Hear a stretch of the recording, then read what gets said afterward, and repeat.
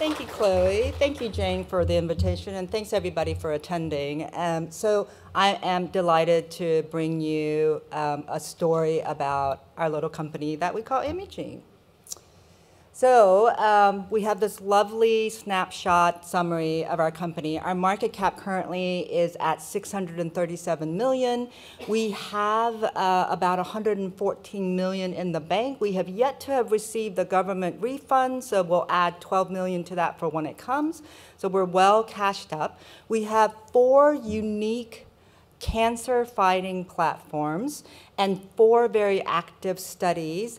And as Brian mentioned earlier, you need to ring-fence the IP, and we certainly have that. So we're addressing the scourge of this world, which is cancer, not only solid tumors, but blood cancers as well. So want to tell you a little bit about me in that I hail from, judging by my accent, you could tell that I'm an American, and I hail from San Francisco and was working at a company called Genentech. Genentech offered, at that time, 40% of the world's cancer drugs.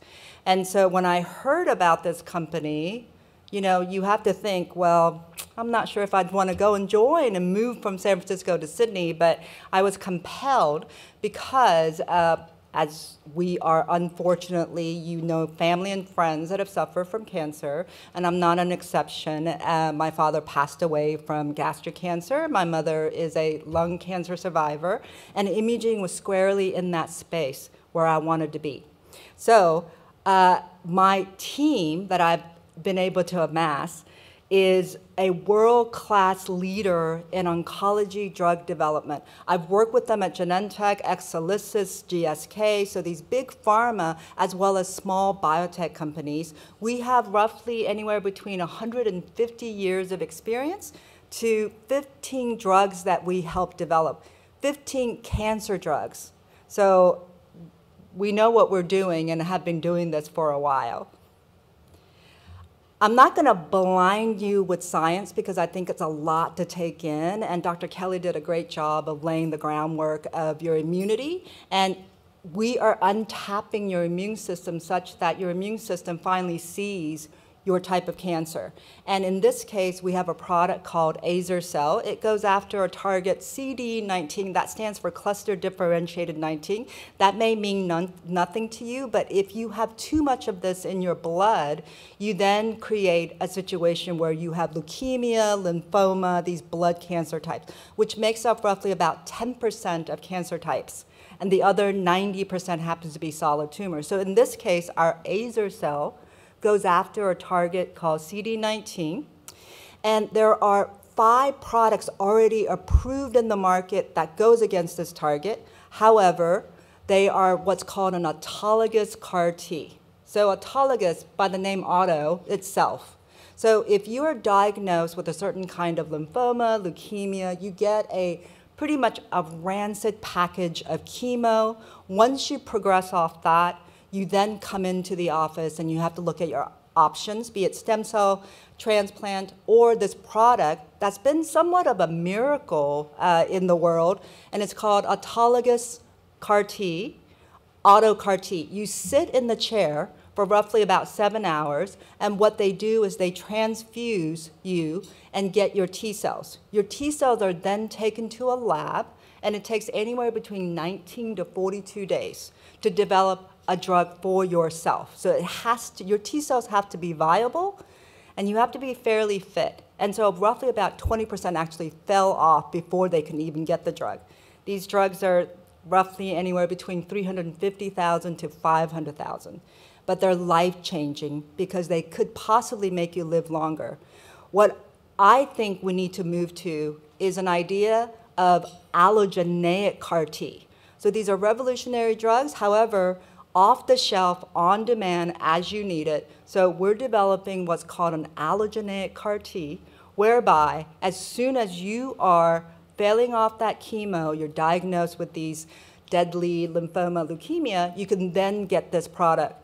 So Azer-cel is frozen, shipped in batches to the sites. Then one batch gives a dose for 20 patients, and we're currently in clinical trial, and I have evidence that it's working. So 84 patients treated with azer-cel thus far with lymphoma and leukemia. So in a phase 1 study, it's quite rare to see a complete response, meaning you have no residual tumor. So in lymphoma, we saw 41% complete responders, and leukemia, we saw 61% complete responders. And moreover, what interested me about this particular product is that out of that 61 lymphoma patients, 18 patients have failed off of auto CAR Ts, meaning they took chemo, they finally got their auto CAR T, paid an exorbitant amount, and yet about 70% of those patients fell off that. After that, they really don't have an option. And for 18 of those patients, we gave 83% overall response rate, over 6 months of durability of survival, as well as 61% complete response, no tumor residual. This is in a phase 1, which is incredible. So what we're doing now is looking at autologous CAR T failure population in this particular lymphoma population. And as I said, when you're diagnosed with a certain kind of blood cancers, you get a rancid pack of chemo along with steroids. When you fell off those, the second line is either stem cell research or this autologous CAR T. And what we're finding now is that about 70% of the population progress off those, and they have no options. And this is a great opportunity for our azer-cel. 2025, the sale of autologous CAR Ts will increase, thus creating a huge market opportunity for us. I could tell you these autologous CAR Ts have sold to very big pharmas for $11 billion plus, and so they're still looking for these products, especially after they fell off of their own product. There's nothing to go on. And if we can offer that opportunity, you could see the market size is huge. So we are currently in what's called a phase 1B study, and it's a confirmation study whereby we are proving the proof of concept of the autologous CAR T failures into our allo CAR T, our azer-cel. We already have an informal and formal conversations with the FDA, so we're due to have another conversation by the end of this year to talk about our registrational market, to-market strategy. And I just announced that our manufacturing facility in Durham, North Carolina, have sold to a very well-established, experienced manufacturing. All they do is CAR T, and so we have this azer-cel in the right organization, and they're giving us $6 million, and as well as about $32 million in savings. So I'm going to move on to oncolytic virus. Unfortunately, COVID has taught us that viruses are bad. However, this virus is for good. So our virus, we know for a fact that it only replicates in tumor cells. It loves to replicate in tumor cells. And what it does is it explodes or implodes that tumor cell and then imparts that love onto other tumors, as well as invoke your immune system to come to the fight. And we have seen this in our phase 1 study where we have 47 patients enrolled thus far. This is a dose escalation study. In cancer, you go through phase 1 where you're trying to establish safety, and then phase 2 is when you start seeing response rates. At phase 1, we're already seeing incredible response rates. And I'm delighted to say that the FDA has already awarded us fast track. And so we have roughly about 47 patients that have been enrolled, and this is a dose escalation study where we're trying to find that sweet spot of a dose where toxicity and efficacy are different from one another. So you want to get as high as you can, and we're still at relatively low doses. We've already seen one complete response in multiple tumor types, but one complete responder in bile tract cancer, where this patient blew through 3 lines of therapy.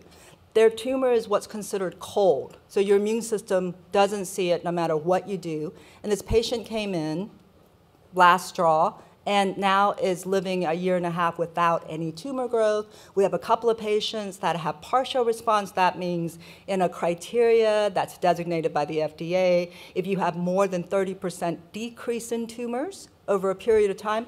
And again, these patients are pre-treated, so they have at least anywhere between 3 to 11 lines of therapy before they come onto our study. So they're a pretty sick population. So we're giving not only hope, but reality of hopefully a response. That patient who received a complete remission came in, and those crosshairs might be a little bit tight. So at baseline scan, you see the tumor. In the second scan, you see the tumor actually grow, and that just means that your lymphocytes and your immune system is actually actively eating away at that tumor. Much like when you cut your hand and your hands swell because your white blood cells and leukocytes are working, that's exactly what's happening. It's turning that tumor hot. So in the third scan, you see a decrease, and in the fourth scan, all gone, no tumor, and he's not had any tumor growth for a year and a half. We think that this patient hopefully will lead to a cure. He's only had 4 months of doses, and yet he's still living. His immune system has been turned on. We love our oncolytic virus, and we have a product that is called oncarlytic. So remember I talked to you about the auto CAR T and allo CAR T earlier. These guys only work in blood cancers, and this is a means of taking that 10% population into that 90% of the population who has solid tumors. So we have this program. So we know that our oncolytic virus only replicates in tumor cells, and solid tumor tends to be what's called mosaic. It doesn't have a particular target, so it's hard to assess what's the mutation. However, we figured out very quickly that you can shuttle up what's called a CD19, that protein I talked about earlier, that's only in blood cancers. Now you can cover a solid tumor with CD19, add a CAR T that's directed for CD19, and then in that process, you create a very smart bomb that goes after your target, then obliterates it, and then gets your immune system to the fight. This is one of those products that's world-class. There's nothing like it in the world. When I speak with US investors, this is what excites them.